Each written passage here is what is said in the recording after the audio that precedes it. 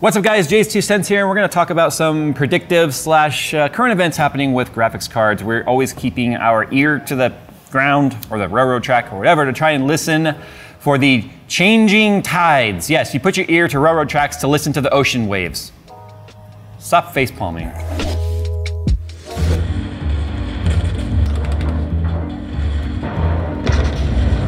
Hey Jay. Jay. Jay. What? We got work to do. Yeah, I'm playing World of Warships. Yeah.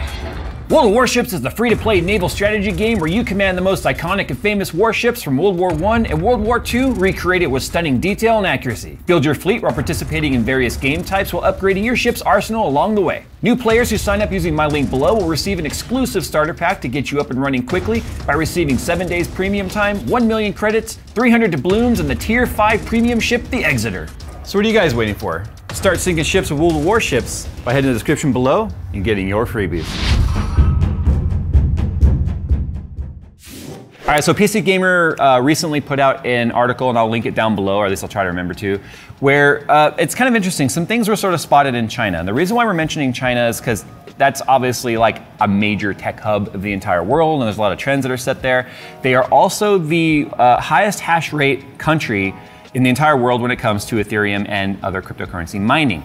So there's a lot of things that kind of maybe lead to what the future could bring in the next few months regarding by just paying attention to what's happening in China. So first and foremost, it was uncovered that major like cryptocurrency, I'm gonna say cryptocurrency because they mine like every type of coin, right? If you want to be profitable, you don't just mine the most expensive one, you mine all of them and you build miners based on that.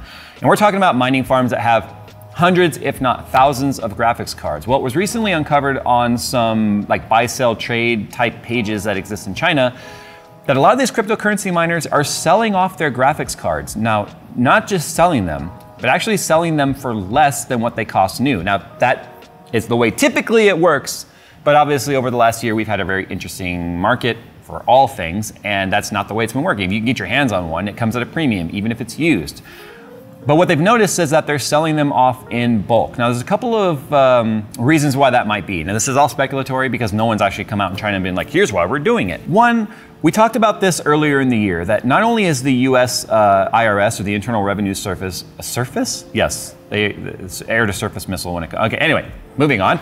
The IRS is looking at getting their cut of the pie, or their piece of the pie, when it comes to the profits of trading and mining cryptocurrencies. So that put a lot of fear into people here in the US when it comes to the way that the blockchains work and getting payouts, and that those companies have to go legit and make sure they're reporting those payouts to you, and you gotta pay your capital gains and all that sort of stuff. So a lot of people in the US kind of went, all right, I'm done. I'm gonna go ahead and cash out. I think Phil even was one of those people that was like, I'm gonna take the money and buy something with it. And so that is the US market. But in China, they've been tightening their belt even tighter when it comes to wrangling in and regulating cryptocurrency.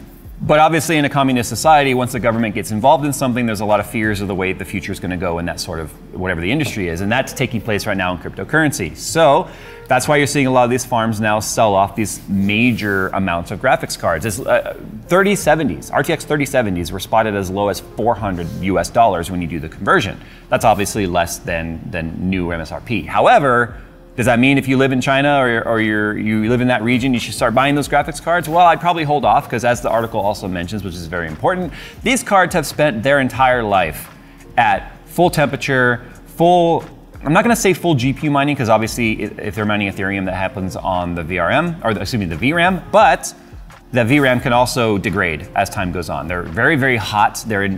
Sure, a single card mining isn't that hot, but when you put 150 of them in a single rack, there's a lot of heat that builds up amongst them. So it doesn't mean you should go out and buy one of those cards.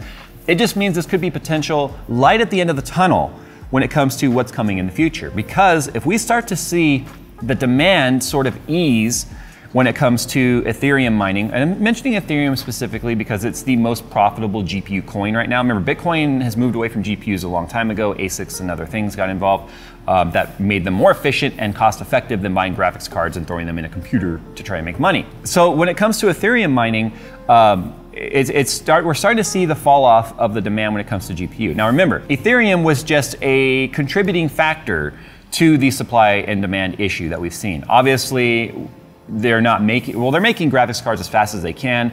According to the brands I've talked to, both NVIDIA and AMD, they're making more graphics cards than they ever have for any family in the past, but the demand is unprecedented, therefore it's more people wanting graphics cards than ever. And miners, Ethereum miners specifically, are a big chunk of the demand.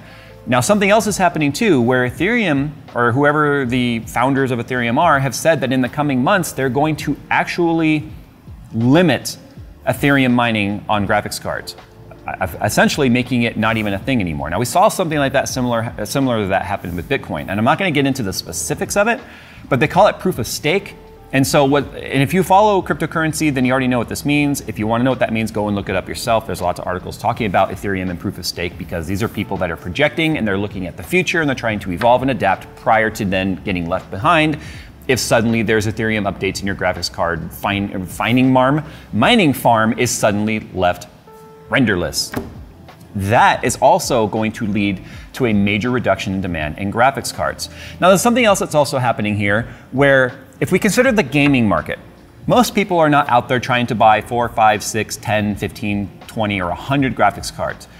You know, you've got 10 individuals out there that are trying to finish their systems and they're missing graphics cards. Once you finally get your hands on one, whether it's because you won the Newegg Shuffle, or you found one at MSRP somewhere, or you were part of the EVGA Elite program, or whatever programs are out there and exist, you got one, you determined the price they wanted for it was worth it to you, so you bought it, you have your card now, and that means you are no longer that singular demand in the supply and demand. So I think what's happening is we're starting to see like kind of a sprinkling of demand falling off the bottom of a big pile of demand. So if you imagine like a big rain cloud, every drop falling from that cloud is demand being basically alleviated from that cloud. So you, me, whoever else is out there trying to get single cards are no longer contributing to that demand. And as time goes on and more people get their cards, the demand will start to alleviate. I think the problem is right now though, seeing these onesie twosies, you know, when we're talking about millions of people right now trying to get graphics cards, and that might sound like a pretty outrageous number, but I've been given some non-public information, which I won't share details with, about how big the queues are for some of these graphics cards queues. Yes, they exceed 1 million. Now, sure, it's not like it's a different million people signed up for the Newegg Shuffle, that signed up for the Elite program, that signed up for, there's a few others happening out there with like scan computers and stuff like that. It's not like they're a different group of people. They're probably the same group of people putting their number in as many hats as they can to try and get one. So you can kind of just take the highest number and say that's probably what it is, and it won't exceed that. But as individual people get their cards and demand starts to alleviate slowly, eventually it will get caught back up. I know some of you are already going, yeah, but Jay, Ethereum is still higher than it was at the beginning of this year. At the beginning of this year, it was just over $700. It had a high of about $2,900 per coin, and right now it's settled at around 2,100, and it's obviously going to go up and down throughout the day. That's still a lot of profit. So there's still going to be a lot of people out there that are going to be continuing to mine Ethereum on graphics cards, at least until, like I said earlier, it moves on to a proof of stake, and then you're using other methods at which to mine the coin.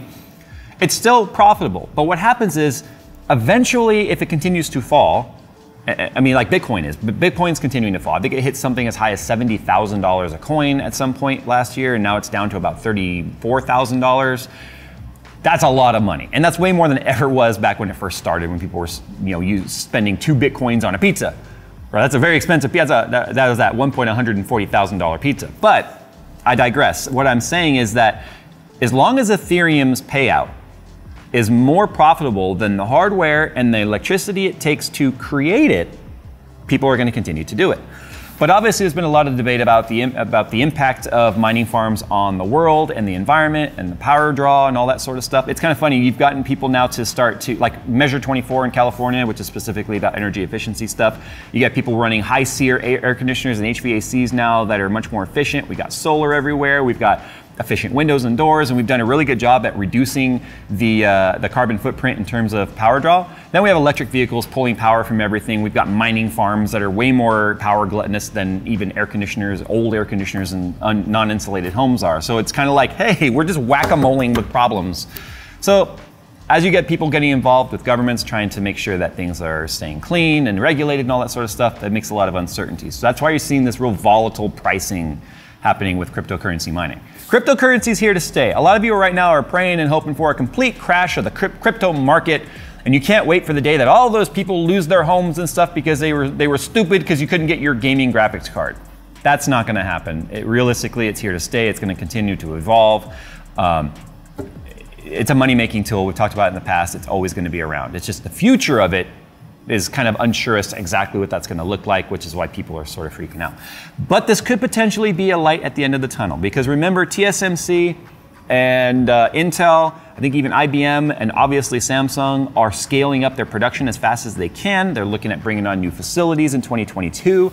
That seemed like a long way away. We're more than halfway there now. If you think about how fast 2021 is going by, that's kind of scary. So we're going to see this end, and it's starting to look sooner rather than later, hopefully. As long as you can get Ethereum on its own ASIC type of deal, you can get obviously more graphics cards being produced, and every time somebody gets a card they've been waiting for, that's one less person that's clogging up the queue. Anyway, just wanted to give you guys this talking head piece about kind of what the future looks like. I'll put a link to the article down below for PC Gamer, which was the one that kind of brought this to my attention, and I started kind of thinking and got my brain juices flowing out of my ear holes so that I could talk to you guys about it.